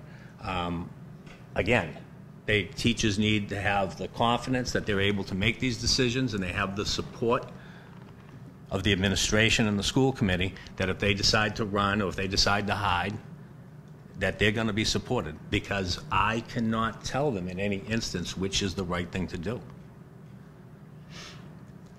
Some people firmly believe if they think they can get out, they can get out. The only thing I offer there is this, especially in some of these bigger schools. You don't know why the school was put in the lockdown, but it was. You don't hear anything, you don't see anything, you don't smell anything. Well, folks, I know we're safe in this room right now. Do we necessarily want to go down the hall and down the stairs and walk right into somebody? We might not. And that's where we get into securing your room. Should you decide to take refuge, what are you doing? You're not doing what first came out 12, 15 years ago, locking the door and hiding under a desk, right? And we talk about this with the teachers. Are you, especially with your older kids, because you can elicit them for help, are you moving furniture in front of the door? Are you taking your belt off or your pocketbook strap and using it to tie off those doorways, the doorknobs, to a hard, solid, fixed object? In addition, are you barricading the door, blockading the door, taking the extension cords off the AV cards? Anything in that room you can use, even if it means, don't get upset at me, but if it even means damaging a book to make it a wedge that can be jammed under that door, just any way to make it harder for anybody to get in. These are all things people have to think about, and every single teacher should be thinking about their personal plan based on their environment, their classroom, their position in the building, where it's located, what type of resources that they'll have, okay? Obviously, these can cause anxiety, another reason why I hate to see it used when it shouldn't be used. Kids can be typically okay. We ask parents to keep their anxiety and fears to themselves. Their children will obviously feed off their reactions, and if they looked at it positive and don't live in fear, be vigilant. Tell someone if you see something that's doesn't seem right to you. People apologize to me or members of my staff all the time, and we always have the same answer. We much rather look into something that isn't than have to respond to something that is because no one said anything. All right? Kids of all ages can respond and have responded well to this. Have an open mind, be positive, have confidence in the training, have confidence in the school system. They don't need to provide graphic details upon why, and they should support these actions by being cooperative with their school staff, especially at the pickup and drop off, visiting the building. I know sometimes it can be frustrating, you know, signing in. Sometimes you're not the only person looking to visit a teacher. You know, be patient. This day and age, security is at a higher level than it was when we were in school. Parents aren't going to be allowed to walk around these buildings freely and look for their child. It's just not the way it is today. It's sad, but this is the unfortunate reality of the world we live in.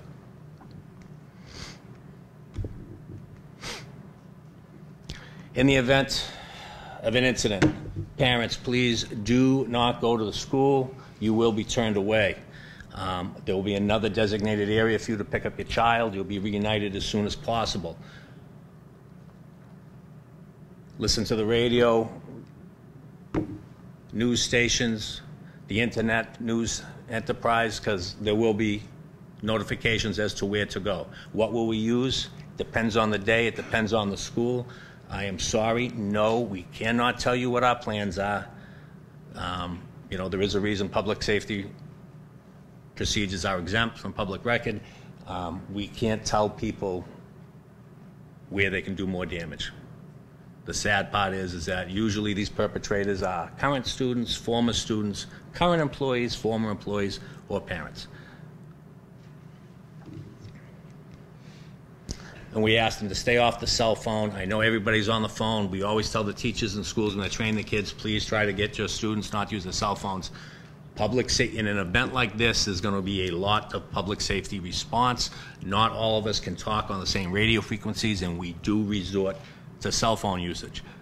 Should the towers be jammed because everybody wants to try to call somebody about this incident, it could hamper our ability. Thank you. Yes? To the real situation that we had when Principal Wolder was the principal here a couple of years ago, when that person from out of state was calling and making threats to a whole bunch of different school systems, Brockton being one of them, because the kids were removed from the school. Yes. As you recall, Shaw's was a big area that the kids had to go to. I mean, so could you just apply that to what we went through? Well, in that instance, that wasn't a threat inside the building of ongoing violence. Okay, that was a called-in threat. A determination was made the building should be evacuated, so it was evacuated. We basically, now keep in mind, the students didn't even make it to class that day. They were all in the cafeterias or in common areas. That was that early in the morning. So they basically told half the building to go to one location, be in the stadium, and the other location we commandeered the baseball stadium. And from there, as we were starting to come up with reunification, we realized we're dealing with young adults who often drive themselves to school or walk themselves to school. We can pretty much dismiss them and just make a call at parents that these are kids that could be on their way home. Some parents may not have liked that or think that was a good idea, but the truth of the matter was more students were just leaving on their own to get out of Dodge. As I recall, parents were trying to come up here, parents were trying to contact kids, but I thought from your perspective, things were pretty well organized in terms of the orderly dismissal of our students. The kids got out great. I mean, and that's the thing people have to remember. There's 4,000 students from freshmen to seniors up in that building. I don't think we had any injuries that I recall. It was a couple years ago now. I don't think we had it. If we did, it was someone spraining their ankle. There was nothing serious. Everybody got home okay by the time the day was over. I thought it went extremely well. Yes, we had a bunch of parents that did try to come up.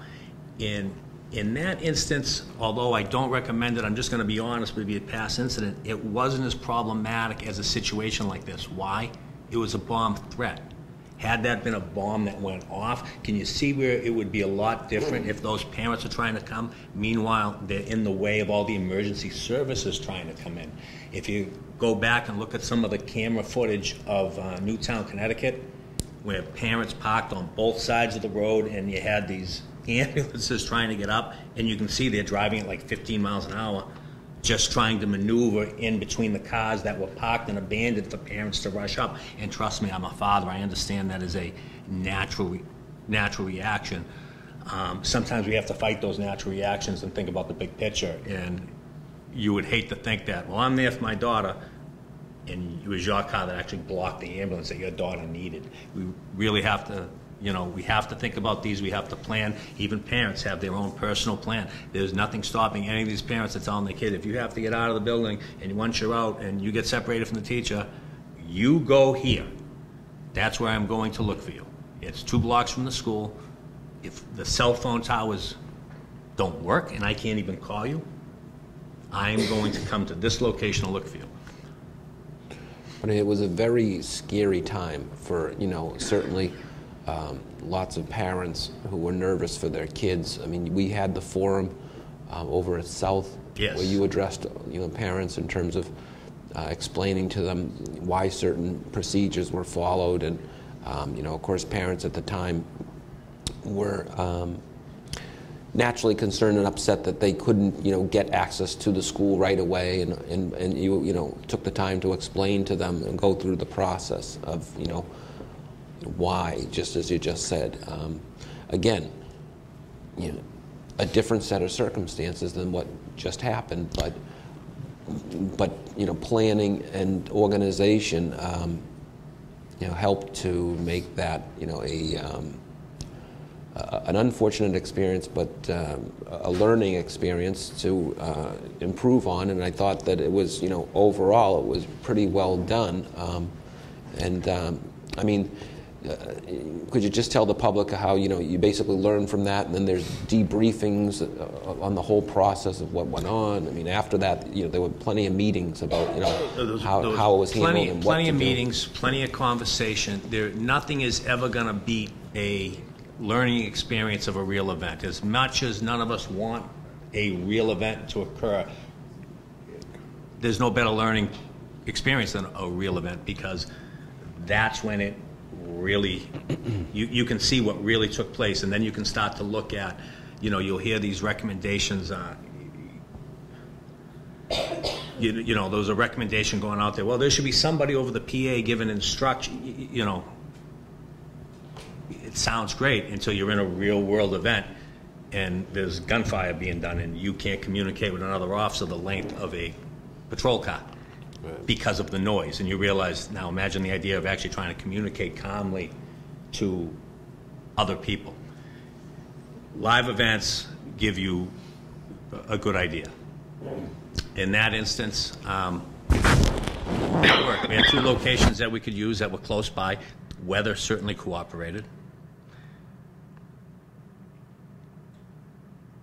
Presentation, excellent. Yeah. Oh. Yes. So during a lockdown, parents wouldn't be called at all? During a lockdown, if the school goes on a lockdown, parents would not be called. As a matter of fact, the phones wouldn't be answered. Okay. That's the procedure. During a lockdown, everybody participates, to include the staff. The principal themselves is told, and I do think this is the area we have to get with our drills, because right now we do drills with them and they are side by side with us. I think moving forward, maybe next school season, we need to get into where I don't just send one officer to do a drill with the supervisor, I send a couple of officers to do the drill, and everybody participates, because the truth of the matter is, again, learning from real incidents.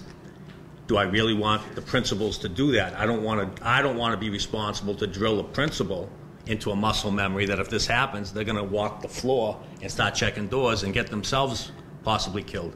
And more than that, if they get themselves killed, every principal has what we call keys to the kingdom. All these doors these other teachers are going to lock, they're going to give up keys to. So I think moving forward, we even with drills have to look at everybody participates, to include the top administrators in that building. So on one hand, we tell them not to answer the phones. On the other, they shouldn't be there to answer the phones. They should be escaping or locking down somewhere.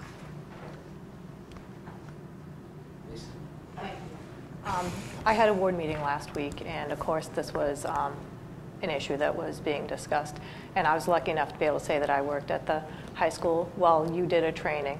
So I did have some information on that. I was able to say how it isn't just a one-size-fits-all, that you do tell the teachers here that they need to make a good judgment call.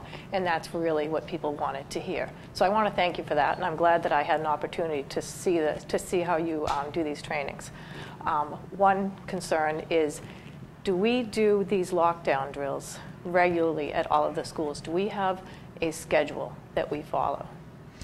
What we've been doing the past couple years is we've been asking the schools to do them at least twice a year.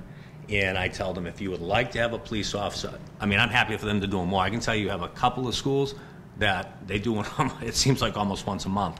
But if you want a police officer to be present, try to give me like 48 hours notice. And even when I say, yes, someone will be there, I always throw in the caveat, provided there's no other place they're vitally needed, or they're not tied up on something else pressing, we'll send them over there for that drill. And they do stay in place and they do lockdown. I've been pushing them to do more of a stay in place, and I have a reason for that rather than the lockdown. It's something I'd like to address moving forward, to do more lockdowns, but to do more lockdowns, it's going to disrupt the school day just a little bit longer. Okay. So you said that you recommend, usually they do about 2 a year. Say, would you say that they should do a stay in place a certain amount of times a year, and that a lockdown would just twice a year would be sufficient? You can never Well, it has to be reasonable. You know, you can never, you know, there are some people in the training world, you can never not train enough, and that is certainly valid. But on the same token, you don't want to push it. A big part of this lockdown, again, doesn't go into the parent forum, but it goes in with the teachers and it goes in with the students. If the school is placed in lockdown, you know, stay in place is one thing. Listen to the PA, it's all clear. In a lockdown, there is no all clear. A lockdown being cleared is face-to-face. Me and you, the administrator, going door to door and taking them out of the lockdown. You want to remain real. You want to be real and you want to be meaningful. Certainly never want to turn these drills into the car alarm. Let's face it, you're walking across the parking lot from the supermarket, no one cares that the car alarm's going off. You want this to stay relevant. So a few a year would be great. You don't want to overdo it. You don't want to overburden something. You don't want to panic people.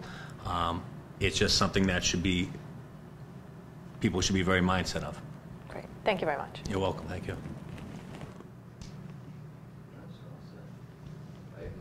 Very much. So just the superintendent will be sending out an invitation. The superintendent, the mayor's office, the Brockton Police Department, and the fire department are sponsoring the community forum on school safety, which is on Tuesday, March 27th from 6 to 8 p.m. here at Brockton High School in the auditorium. Lieutenant Mills will be running the parent training for them. And the mayor will be there along with the police chief to also talk, and the fire chief to talk about public safety as well, and safety in the schools, and the city's commitment to, and the school committee's commitment to, everybody has the invitation, yep. Obviously to school safety, which is our top priority. So again, that is on Tuesday, March 27th from 6 to 8 p.m. here at the Brockton High School auditorium, and we invite all parents and community members to come. And they'll see Lieutenant Mills' presentation and also be able to ask questions about school safety and other things that we're going to do. We're also going to cover some social media pitfalls that parents can help us with and look out for with their students. So I think it's going to be a very informative session and forum, and we hope that as many people come as possible. I think it's going to be great. And obviously very important. And leading into that, I wanted to talk a little bit, and Sharma spoke about this, about the March 14th, next Wednesday, is 1 month after the horrific shooting in Parkland, Florida. With the teachers, I know Superintendent Smith has met with Kim Gibson, president of the BEA, and between the teachers and the students, each school is planning their own way to honor the 17 victims of that shooting on March 14th, which is next Wednesday.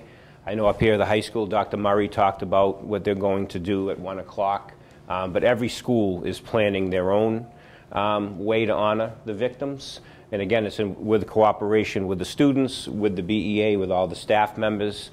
So each school will be doing something different, obviously, and something age appropriate for elementary, middle school, and high school. So again, that is next Wednesday, March 14th, in honor of the victims of the Parkland, Florida school shooting. So, and the superintendent will be sending you some examples of what's going on at some of the schools in Friday's packet. And then, I don't know if am I out of order here with the agenda? And then I want to thank the mayor, the DPW, the fire department, the police department for the help that they gave to the school system over the last Friday, Saturday, and Sunday, and yesterday.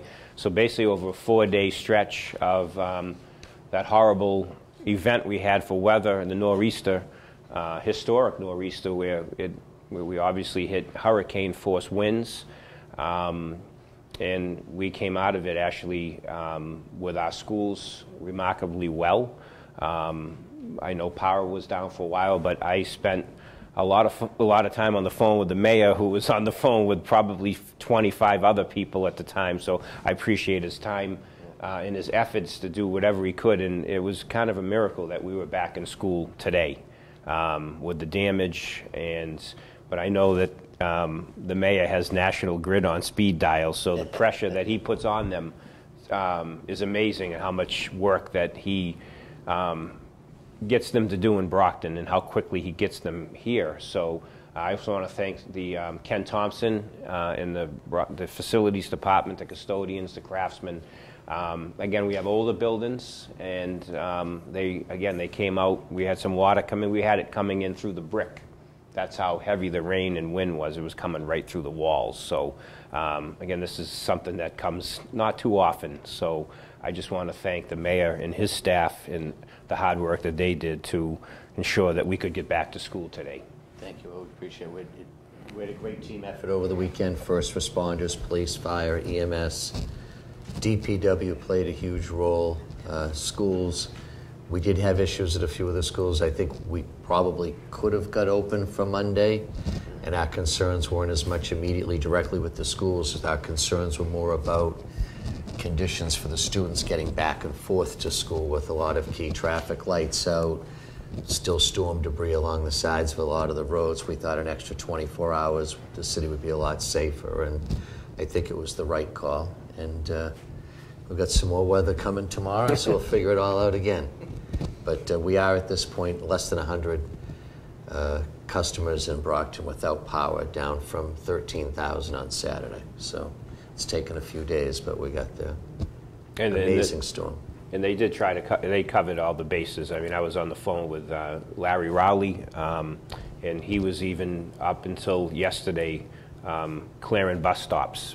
As you know, we have over 370 bus stops across the city, and Larry goes through that list and makes sure that the bus stops were free of debris and branches, and so that's how hard they were working, which is amazing. I'll say Brockton Emergency Management Agency also was extremely involved. Yeah, we actually had to get the school routes and had people out physically checking the school routes to make sure that there weren't obstacles and wires down or trees down, things like that.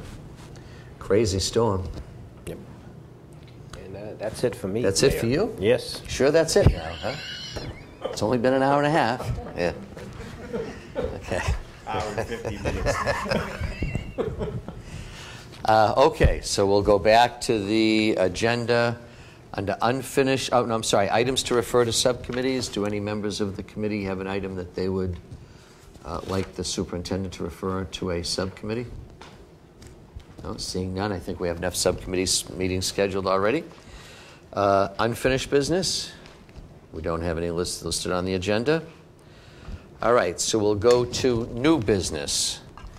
And for the members of the committee, I'll direct your attention to enclosure number 18 towards the back of the book. And this is a state disclosure form. It's a conflict of interest disclosure that's been submitted by Deputy Superintendent Thomas that seeking I think the best way for me to word it would be the school committee's authorization for him to participate on the negotiating team with the BEA. He has a family member who's a member of the BEA, and he's disclosing that publicly and has filed the form. And the school committee has the option to authorize him to continue in that role on the negotiating team, or we have the option to determine that he's conflicted to the point that he might not be able to execute his duties properly. These are pretty common forms. I just had to file one recently when we were in negotiations with the police department because I have a family member that's a police officer. It's a pretty routine disclosure, but it's important in terms of the public's right to know that there is a potential conflict. My own personal take on this, for what it's worth, the BEA is a very large. Kim, how many members do you have of the BEA? Okay, 1,277 members. I don't believe that anything's going to happen in negotiations that would benefit one individual member of that 1,277 any more than would benefit any of the others. And I'm comfortable with Mr. Thomas to fill that role, but I'll open up the floor for any discussions, questions, or comments. Mr. D'Agostino. I'm also comfortable with Deputy Superintendent filling this role. Great point that you made, but also I'm comfortable enough with his integrity that he wouldn't let his personal, conflicts interfere with his job duties. Okay. Ms. Plant? I'd also like to speak out in support of Mr. Thomas. We've gotten to know you pretty well since our time on this committee, and I think you always make the decision that is best.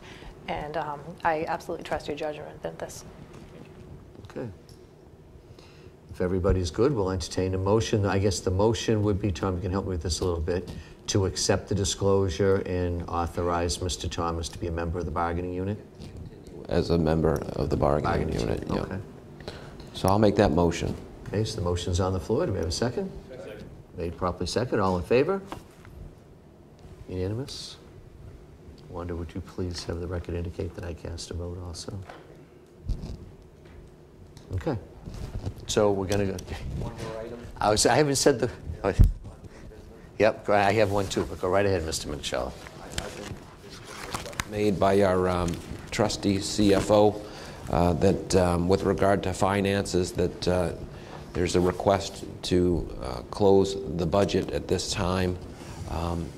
So I'll just read to you a motion that I'm going to put on the table.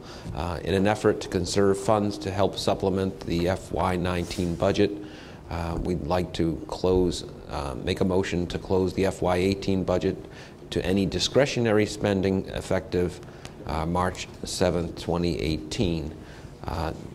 Not to say that principals or requested monies can't be made, but they would have to go through the CFO, the deputy superintendent, and the superintendent before they are approved. And that is something that is commonplace, and we pretty much do it at this time every year.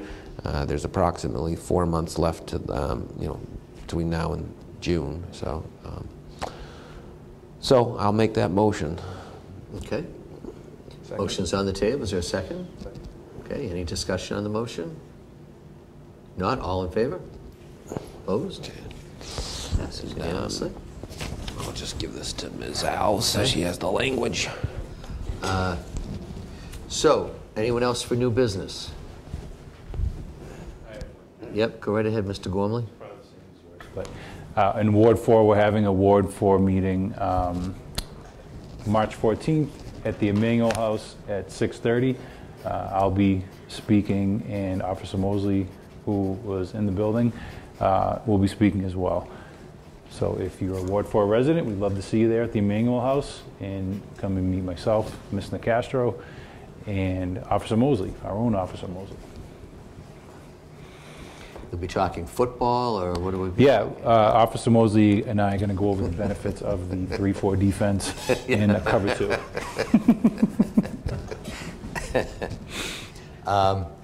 Great, thank you. March 14th, 6:30, Emmanuel House for a Ward 4 meeting that will include Mr. Gormley. And I just want to mention that we're pleased to announce that we've got some green community grant money for the school department to put into some of the buildings. So over the last, it's probably started 2.5 years ago, Brockton was able to earn green community status with the state. Very lengthy process. The school department was a partner with us in that, along with a number of other city departments. It's opened the doors to some grant opportunities. The LED light program that's going on right now received a grant of over $500,000 that was only available to green communities. And so this grant is for a little over $500,000, and it's to do a variety of work and repairs on 10 different schools. So it's grant, there's no match, the work is already planned. The school department actually had to propose the work that would be done with the money to get the grant. It's part of a larger block of money that we're getting. But during these extremely tough fiscal times, it was a great opportunity for us to be able to put some money back into some of the facilities without having to use our local dollars. So we're very appreciative of getting that grant money from the state, and I want to thank also Ken Thompson, who was very instrumental in helping us get that grant. Anyone else? Joyce. I just wanted to thank the Brookfield School, Principal Masson, and the Barrett Russell, Principal Camillo, for inviting me to read Across America on Friday. A few of my colleagues, we were all over the schools reading. So I just want to say thank you. That's always a fun day, is celebrating with the students and being hands-on with the students in the classrooms, and just sitting there and getting to know them. That's one of my favorite days. And I know I met up with Ms. Plant and Mr. Sullivan as we were passing at schools. But no, thank you. It's one day, every year. What else? You want to tell us what school you write in, Tom? Or? Okay. All right. I was wondering if we could invite Mr. Turner and the Empower Yourself group and recognize them for their accomplishment, the success they had at the Global Economic Summit over at UMass Boston 3 weeks ago? Approximately 3 weeks ago. So we can talk to the superintendent about timing, but could you make a note of that? I think that would be a great idea. Yeah. They did very well over there. Anyone else? Looks like the boys are going to win the tournament game tonight, so that was a South semi. You've been checking scores during the meeting? That's what I've been doing. I've been getting about 4 different people texting me the scores. But it looks like they're going to move on. Talk about that electronic device policy again. Yeah. It's in public record, right? But the boys are going to move on. They'll play UMass probably Saturday. Awesome. So that's always a great game. I know you've been there, so it's a great Saturday. It is. Do you want to mention you acknowledge the members of the track team that are going off to the next competition? That's it, actually. There's a few guys going to nationals. I'm not sure exactly who's going, so I didn't want to say it. I was actually going to go, but no, they're coming to see me at City Hall at the end of the week, but I can't rattle off the names. Yeah, I think we have 5 going off to the nationals. Yeah, I'm not sure off the top of my head who's going, because there were some changes during the all-state meet to relay teams and things like that. We'll report on that at the next meeting. Yeah, then. But Cole Wyman, 3-time all-state champion. Wrestling. We didn't mention that, actually. First one. Congratulations to him. First run in the history of the city. So hats off to him. Yep, City of Champions. That's right. Maybe you could speak to Mr. Cairo about inviting him here, because that is an incredible accomplishment. It is. We would like him and the track members that go to New York for the track as well. Yeah, that'd be great. We could bring them both in for the same. That would be great. Is that next meeting? 20? Yeah, 20. Yeah, good idea. We'll do that. Wasn't there another wrestler? Was it the last name Win? Or can you talk to Mr. Carroll? I think there's another wrestler that achieved a really high honor recently. Sammartino? Yeah, right. Sergeant Slaughter. Mr. Minicello is going to start giving us SmackDown results now. Yeah.